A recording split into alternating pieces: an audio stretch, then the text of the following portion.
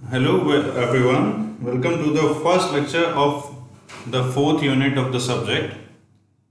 In this particular lecture, we will discuss about the topics in the organization of unit and why we are studying, what exactly is the outcome of this particular unit. So the unit name is Data Acquisition System. The unit name is, I am writing, Data Acquisition System. Okay, सो क्या data acquisition system है, क्या इसके सारे components हैं, उनकी किस तरह से वर्किंग होती है, वो सब हम इस यूनिट में पढ़ रहे हैं। थोड़ा बहुत ये जो आप डिजिटल इलेक्ट्रॉनिक्स आपने पढ़ा होगा उससे संबंध है इस पर्टिकुलर यूनिट का। अगर आप डिजिटल इलेक्ट्रॉनिक्स आपने पढ़ा है तो वो सेकेंड ईयर का सिलेबस सबका रहता है, डीएलडी का, डिजिटल लॉजिक डिजाइन का, तो उसमें मोस्टली काफ़ी सारी चीज़ें हम इसकी कवर कर लेते हैं। डेटा एक्विजिशन सिस्टम और data acquisition methods, so it is the syllabus given on the AKTU website. I have divided it to different levels what we will study accordingly in the video lectures as well as the flow of studying the particular unit. First of all, I want to tell you that why we are studying this. What is the outcome of this unit?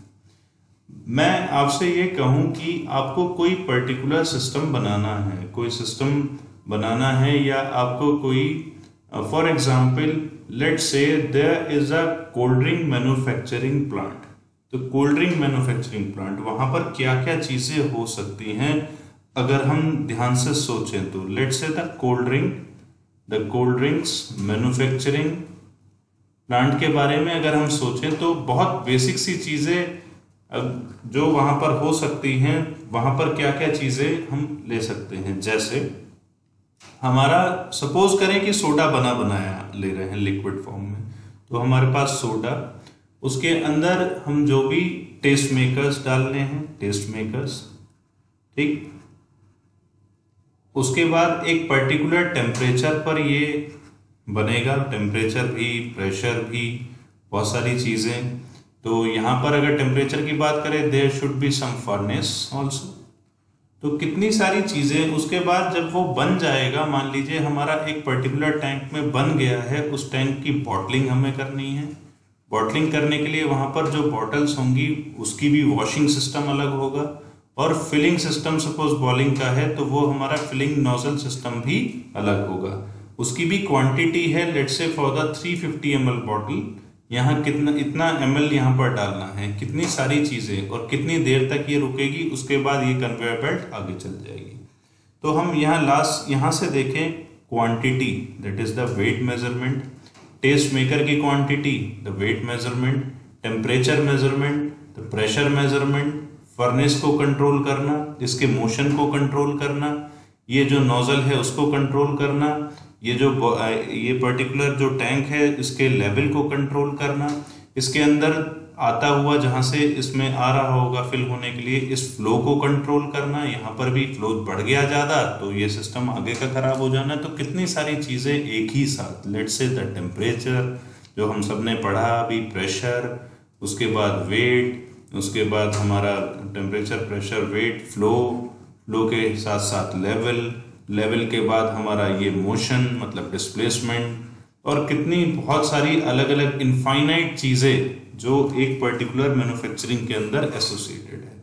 अब वो किस तरीके से ये सारे signal एक दूसरे पे इंटरडिपेंडेंट भी है कि ये वाला फ्लो, इस नोजल का चलना, इसका टेम्परेचर मेंटेन रहना, ये सब इंटरडिपेंडेंट भी है। तो किस तरीके से ये सारे सिस्टम की इंटरडिपेंडेंसी है और किस तरह हम इसको यूटिलाइज करते हैं, मतलब डेटा को एक्वायर करते हैं, यूटिलाइज करते हैं, और यूटिलाइज करके पूरे सिस्टम को बनाते हैं। That is called the data acquisition system.